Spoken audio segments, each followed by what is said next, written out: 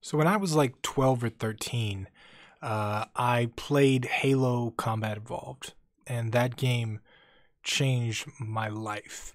Ever since I played that game, I always wanted to make video games, and there was something about it. I think it was the storytelling and the being a space marine, and I really felt like I was in that world, and it just felt so believable. It felt so real, and I always wanted to communicate my stories, my experiences, and stuff through a medium like this. And I feel like Halo was the first game that really did that to me, and helped me get through, some weird places in my life. I had a lot of stuff going on. I had people that were fighting around me. It was just, it was crazy. It was traumatic for a kid. And in middle school, a lot of stuff was crazy. Like I got bullied a lot.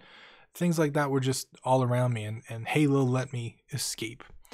And I didn't know how I was going to make games. I didn't know how to make games. I had no idea how to even begin this journey. I just knew that one, I needed a computer. That was the first thing I needed. So I actually found one in the dumpster.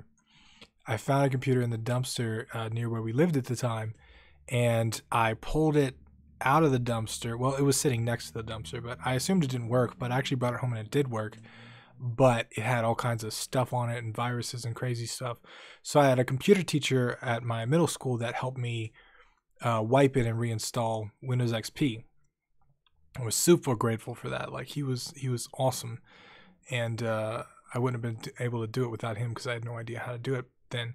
But I just started googling like how to make games. I just straight up like, how do I do this? What do I do?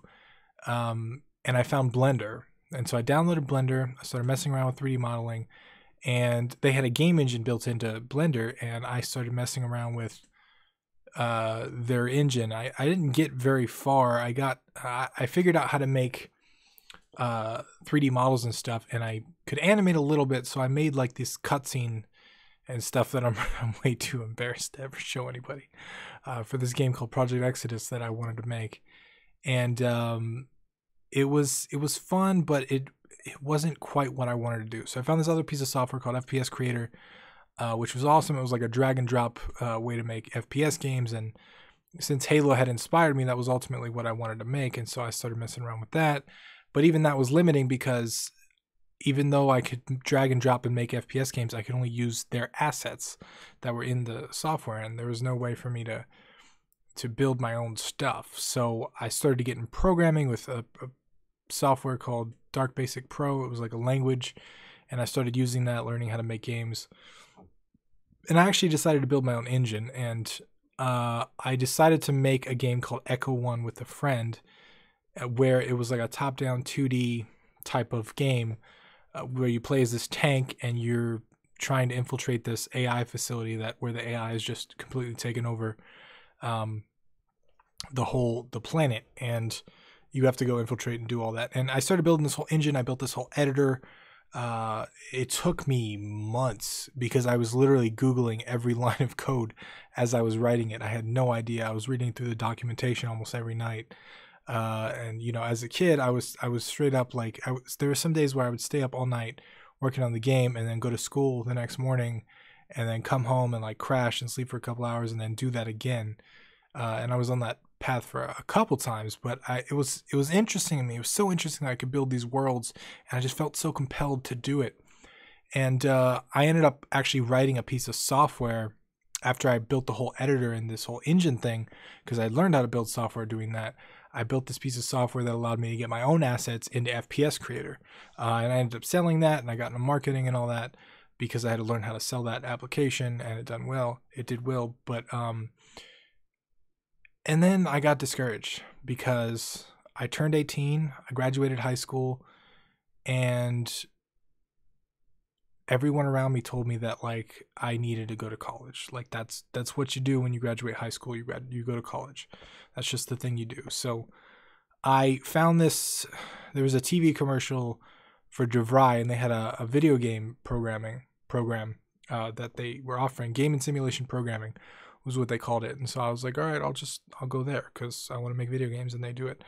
But that really discouraged me even more because one, college is like the first half of college is just the same stuff you learn in high school. The math and the English and all that stuff. So it wasn't really games. But then too, when we actually got into programming games, like 2 years later, I was already so far past that point because I had kept programming, I had kept working on stuff, not so much games, but I started working on software and things like that. And it wasn't helpful at all. And the whole entire experience was just a giant waste of money. So I ended up dropping out.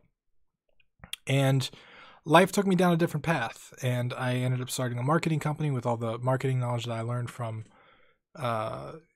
the stuff that I did with the software that I wrote. And I started to get clients doing that. I started to make a living doing that.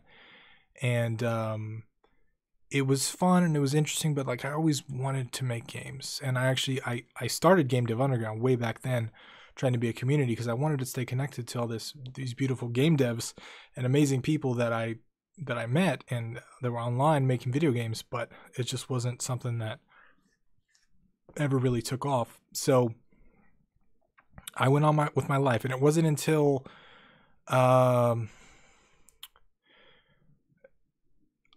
relaunched Game Dev Underground in 2013, but I didn't really get back into making games until around 2015 when I sold my company and I took off on a road trip. And I decided on my road trip I was going to make a bunch of different games. And I started messing around with different prototypes, and I just started playing around with different engines.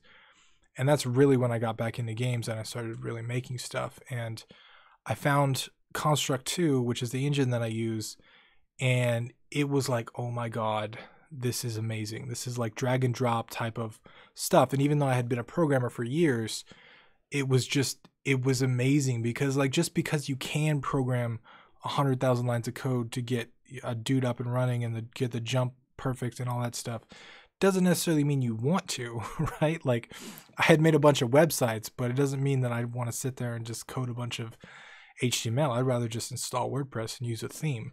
So Construct 2 was like, that was the thing that really inspired me to start making games again. And I started messing around with different prototypes, but I wasn't really finishing anything.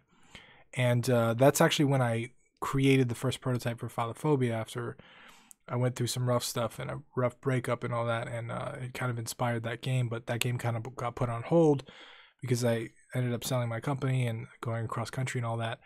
And that's when I started to really get into YouTube, when I really started to share what I was thinking about game development, share stuff with the community. And that really helped push me along because now I had people like encouraging me and like telling me that I could do it, when before, like I didn't think I could make games like I wanted to because I was so discouraged by college and by what everyone told me. I really started getting into it more. And now that I had a community of people, even though it was super small back then, 10, 20 people, I had these people around me and we were all making games together, and it was an amazing experience. And so I started a YouTube, I started to share stuff, I started to grow the community, and that's when I did the Finish Friday stuff, when I took like 8 of those different prototypes and finished them once a week, every week, live on stream, and that was super fun. It was a ton of fun. And I started doing game jams a lot. So I started doing Ludum Dares. I don't think I missed a Ludum Dare in the past couple years. And it's been an experience, and it's been one of the most rewarding things that I think I've ever done. And I would merge the community building with the game development, because for me, like those two they kind of came hand in hand. They were kind of together. Making games is amazing, but if you don't have anybody to share those games with, it can be discouraging. And that's why I think the community is really, really taken on a new life, because it's put meaning behind the games in a way. Like you make fun things so that other people can enjoy. And that's one of the reasons why I love our community. So that's kind of my story. That's how I started making games. And if you're new to game development and you want to get into making games, I recommend that you just pick a game engine and you start. I like Construct 2, but I like to make 2D games. So, look into that, look into Unity, look into Unreal, look into all these different engines and pick one and just watch some tutorials and start. Like I Googled line by line every single piece of code.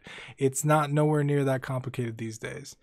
You can download assets, you can get stuff running, you can copy and paste stuff from Google. Like, there's so many different ways that you can do it now, and the engines make everything easier. Like, back when I started, there really wasn't that many engines out there, nothing on the scale of today.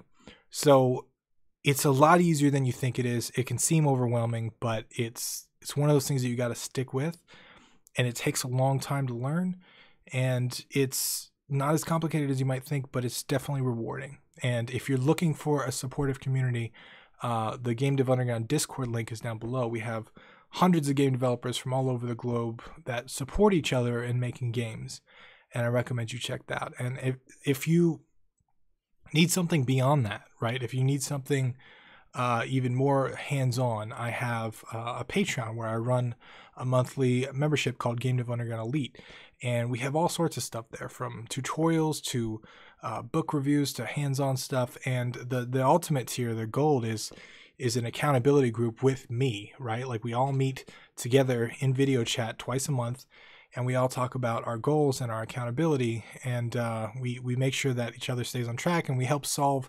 problems that any person might have if they're having trouble with their games or anything like that. And that has been super helpful to me.